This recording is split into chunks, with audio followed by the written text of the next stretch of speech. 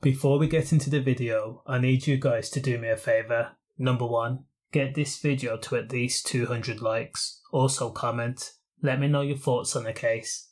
Now first of all, let me just say, any loss of life is tragic no matter the circumstances. 19-year-old Dawid Such was targeted by a wild and hellbent gang in his own driveway on Langhorne Road, Swafling, Southampton on July 24th of 2022. And the motive on the attack is probably they wanted to preserve their profits. The judge called the attack on Dawid cowardly, heinous, senseless and also premeditated. It was planned. The court heard how the men responsible for the barbaric and savage attack were involved in dealing, transporting and distributing Class A gear from London to Southampton, where they made a boatload of money.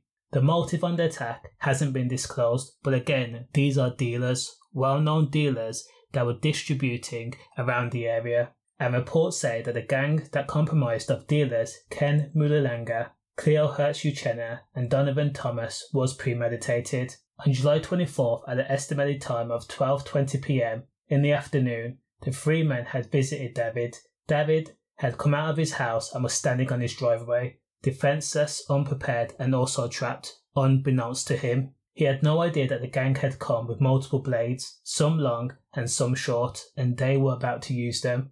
Now Dawid was bladed in the back, which severed arteries. He was also bladed in the leg and in the stomach and also in the arm. Now eventually, Dawid actually collapsed to the ground, and when he was on the ground, reports say that he was stomped on. After the tragic incident, the gang just left. They made a run for it and then deposited one of the blades on the street.